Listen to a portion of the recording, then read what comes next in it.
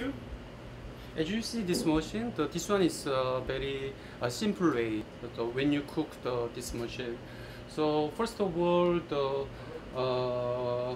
we need the basic temperature. So you can keep the basic temperature always. And then if you want to cook, at that time you can push some cooking temperature. Also, you can save a time. So, for example, 10 minutes or 15 minutes like this, and then you can wait. So after that, automatically, so you can see this machine is cooking, and then you can out the oil. That's all.